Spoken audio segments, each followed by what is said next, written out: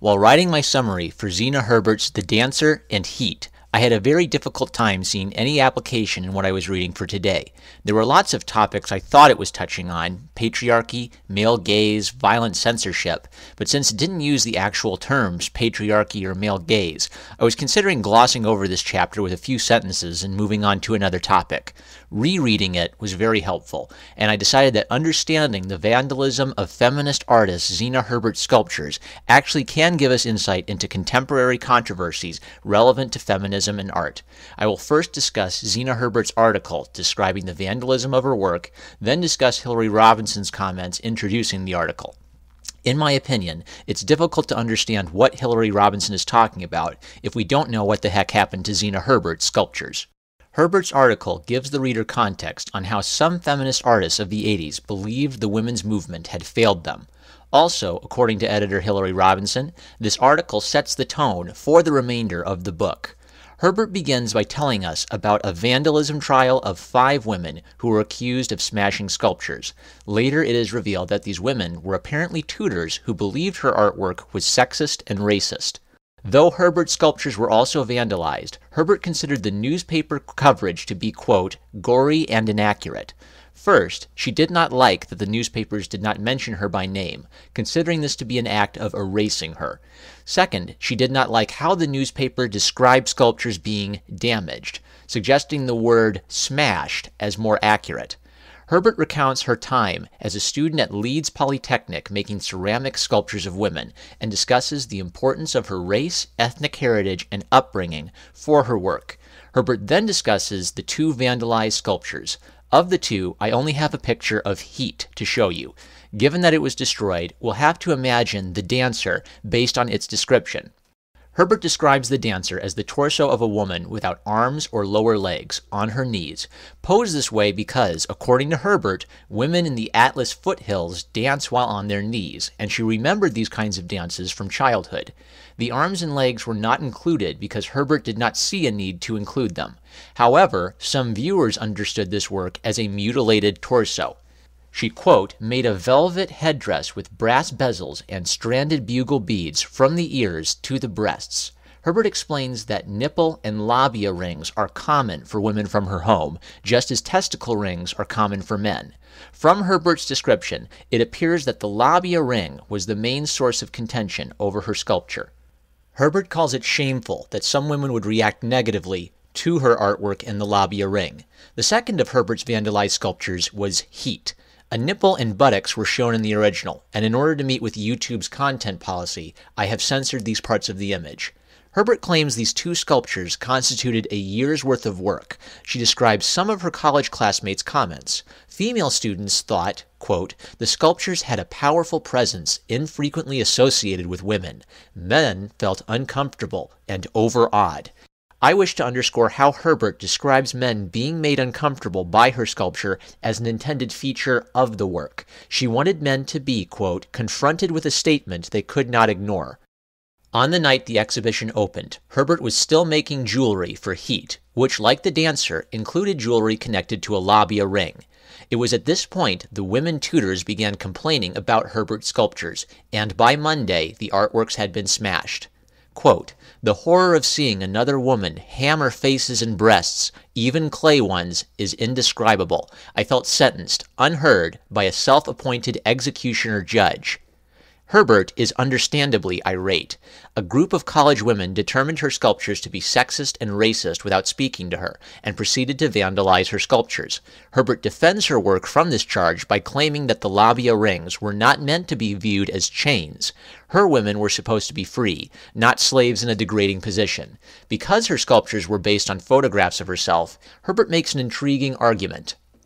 Quote, if clay women made from my photographs are obscene, then I, by merely being female, must be obscene, and that is ludicrous.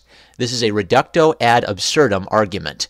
Premise A, if the sculptures are obscene, then the photos the sculptures are based on must be obscene. Premise B, if the photos are obscene, then Herbert's female body must be obscene.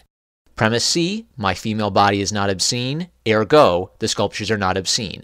This argument is meant to persuade feminists like those who smashed Herbert's sculpture. Herbert is arguing that if a woman treats her sculptures as obscene, they are treating Herbert's own female body as obscene. You can see how this argument would be persuasive to someone with a feminist perspective. Herbert's article continues with what is, in my opinion, a passionate trouncing of censorship and iconoclasm. Who appointed the Vandals the guardians of all women? Who empowered them to determine how women may be depicted in sculpture under threat of the hammer? However, Herbert's application of this principle is fascinating and reveals her feminist politics. Herbert argues that if work like hers is not allowed by feminists, quote, the field will be left to pornography, with the absurd image of woman the only one made or showed.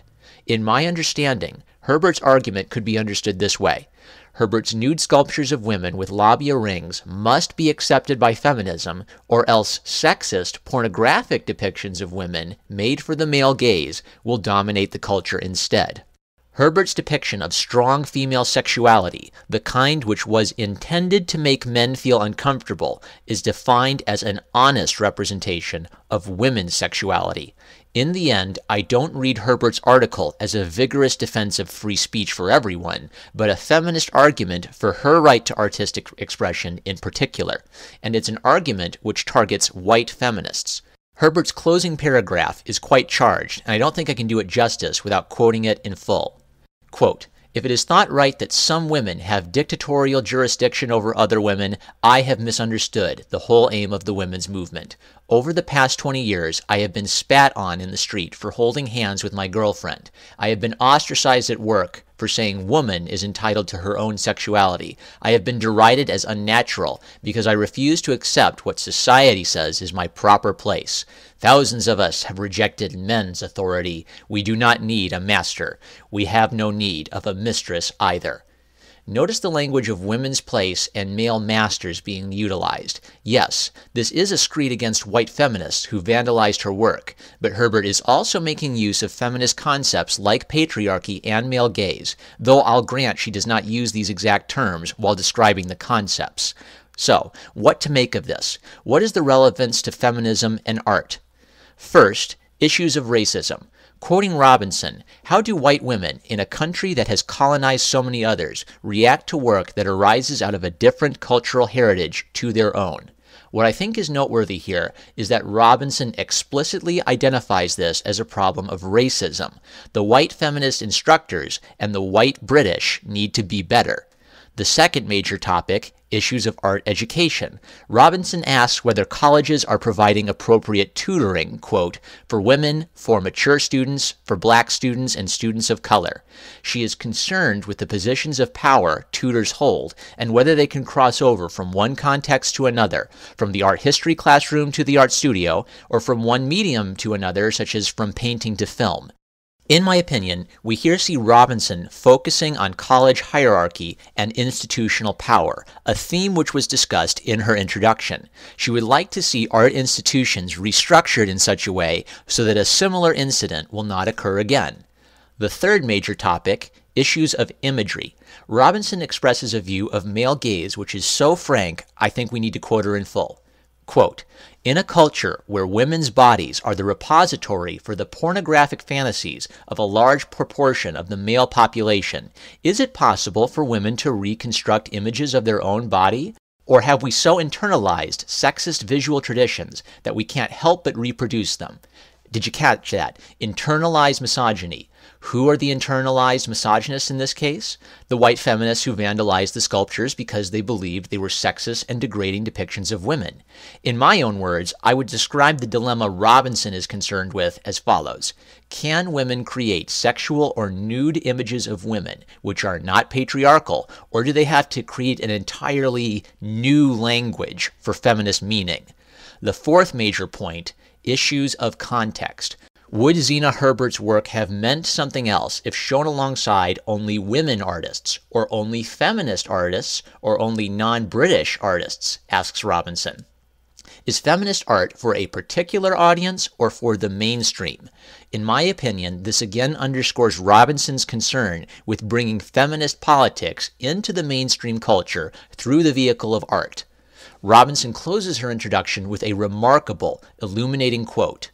The politics of feminism arise out of personal experience and are tested by activism on every scale. The theoretical articles in the last section of the book will be worthless if we don't also listen to the direct experience of the women in this first section and all the others like them. Does this sound familiar to you? In my opinion, Robinson is asking her audience to listen and believe. The reason being, without personal experience, feminist theory cannot be properly understood. The data of feminist art theory is allegory, and the method of testing feminist art theory is activism. If you do not have ears to listen and believe, you cannot understand feminist art theory, or so argues Robinson. Here is my personal takeaway from reading Zena Herbert's personal statement, The Dancer and Heat. Within radical feminist art, there are disagreements and division over what constitutes sexist or degrading art. While Herbert defends her art with a rousing critique of dictatorial censorship and destruction of art deemed sexist, she makes her argument on the basis of her identity and her feminist politics, not on the basis of something like free speech or free expression. When arguing with someone who believes that violent and destructive censorship of problematic art is justified, you might find Zena Herbert's story a useful point to refer to. Perhaps someone who is so fixated on promoting their view of social justice through violence and vandalism might not listen to you, but would find Herbert's intersectional argument persuasive. However, I find it sad that not only has the violent destruction of art deemed sexist or offensive been a problem since the 1980s, it remains a problem today. And at least within this anthology, the critique of vandalism is based not on a shared principle like commitment to free speech, but on the sexual orientation, race, and ethnic identity of the victim of vandalism. I'm #1 Marmaduke fan. In our next video, we will continue working our way through the personal statements section of this anthology.